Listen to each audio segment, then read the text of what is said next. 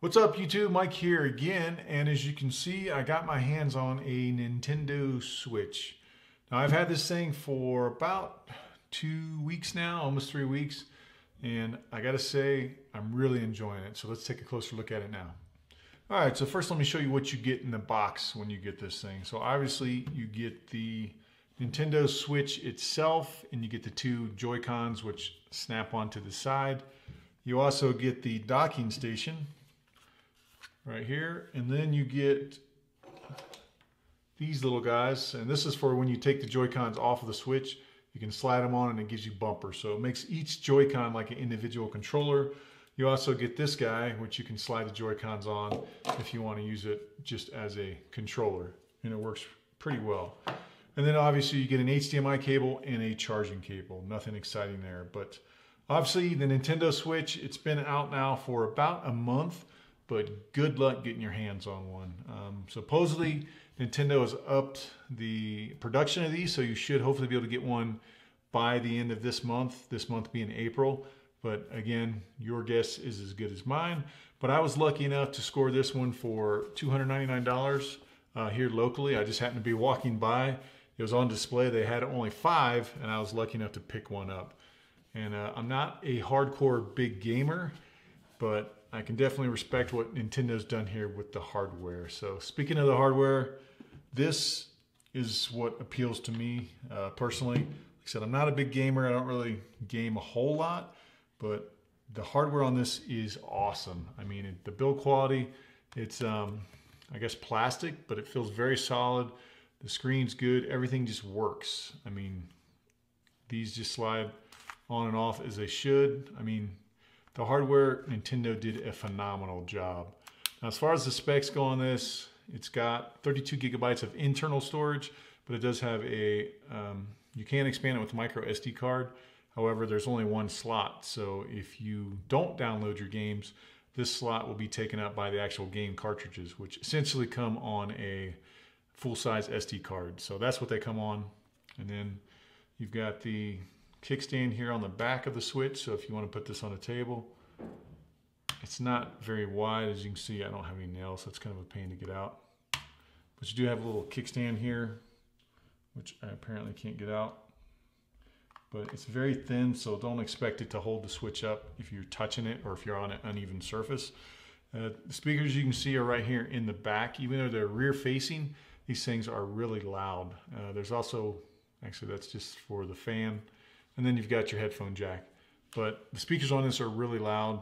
And like I said, it's a 720p screen, but it gets very bright and it looks really good. Even though it's 720p on such a small display, it's really not a big deal.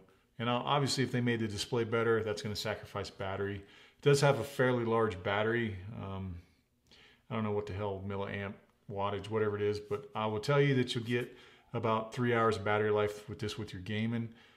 If you're using headphones, you can extend that out a little bit because obviously if you've got the speakers blaring while you're playing, the battery's going to suffer. But overall, just playing on about 3 hours per charge for a gaming session, which is not great, but it's not terrible. So the cool thing about this is, though, it is USB Type-C. So if you've got a external battery pack of some kind and a USB-C cable, which you can use the one that came with it, you can plug this bad boy in and you can charge it on the go. So that is convenient. That is nice. And obviously through this USB-C is where it also outputs to the dock. So docking this thing is really simple. I'm going to show you a demo of gameplay with this and kind of how it works with the dock. But you just slide it in here and then that's it. It sits in there, charges this at the same time. So this is how you charge it as well. And this turns it into your console. So when you dock it, it pops up on your TV or monitor and you can game away. But like I said, the hardware on this is by far my favorite thing. So unfortunately right now there are only about 10 games for this.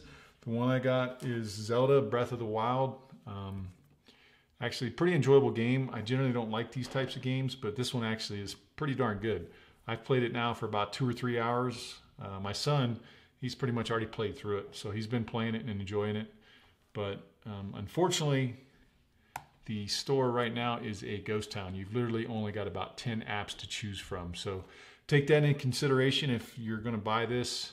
So just know that you're going to be limited on games. Now, more titles will come out in the future, but I will tell you this, if I was a game developer, I would be trying to develop games for this, because this thing has already sold millions of Switches. Nintendo has sold millions of these things. And literally, if you're a game developer, you're only competing against about 10 games right now. So even if your game's a mediocre game and you can get it on their little app store, you can make yourself millions overnight, literally. So, but just something to think about. The game selection is not the greatest right now, but I do highly recommend the hardware. Like I said, the hardware is awesome. One thing I would add though is I've got a screen protector on this. You can't tell, but I would definitely get a screen protector, because when you dock this thing, slides in and out, the screen could ever so slightly touch this, and you can probably start to get little micro scratches on the screen.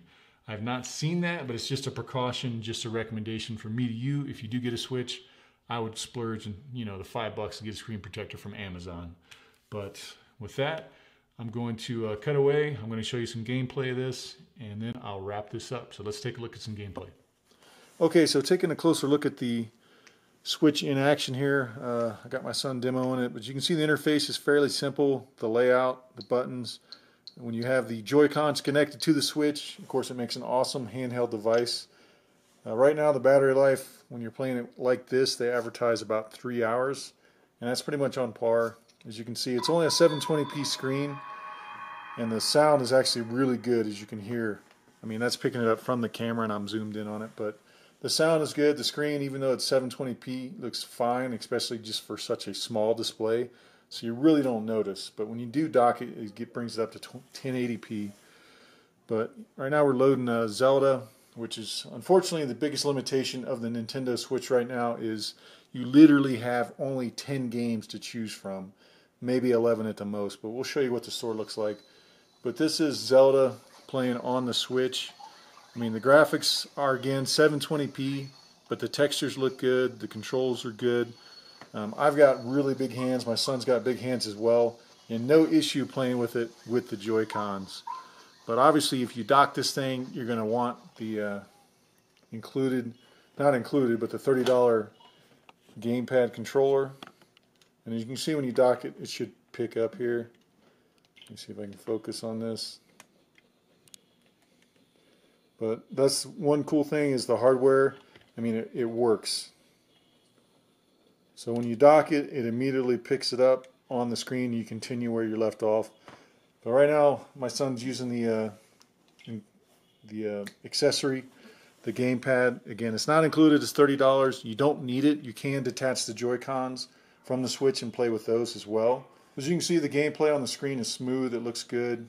It scales up to 1080p, and it's a console. So that's one thing where Nintendo definitely got it right, is the hardware of this is awesome. I mean, it works. It works well. I'm not a big gamer.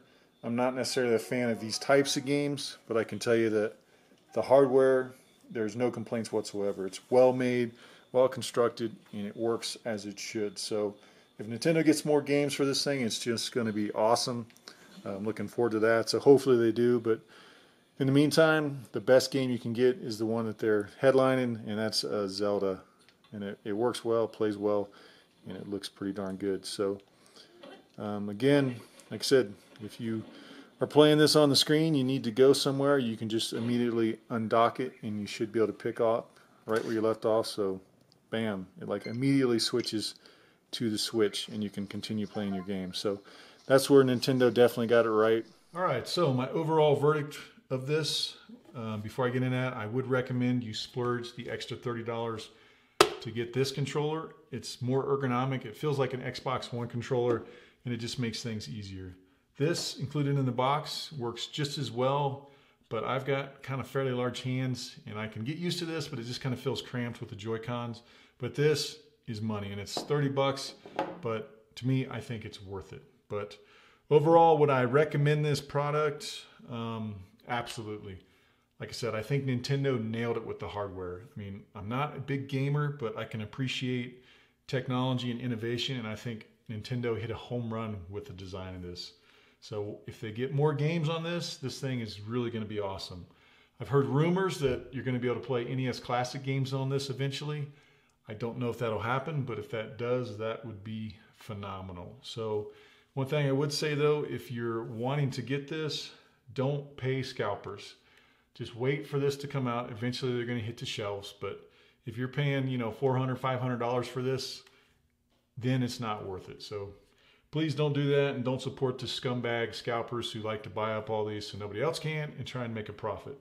Try and get this in store. And like I said, if this had more games, more titles available right off the bat, then I would say, hey, maybe if you want to pay an extra $50 at the most, $100, then it might be worth it. But right now, you've really only got one good game to play, and it's just, you might as well wait. So wait for it to hit the shelves, because by the time it hits the shelves in mass, there should hopefully be more games for it. So anyways, that was just kind of a quick down and dirty review and demo of the Nintendo Switch. Like I said, I do recommend it as a buy. I think it's a great product. I'm definitely going to keep this. I'm not going to sell it. I'm holding out for more games though. But if you have any questions on this product, or you want to see something demo, just shoot it in the comments below. And as always, if you like this video, give it a thumbs up. And if you've not subscribed, please do so. Thanks.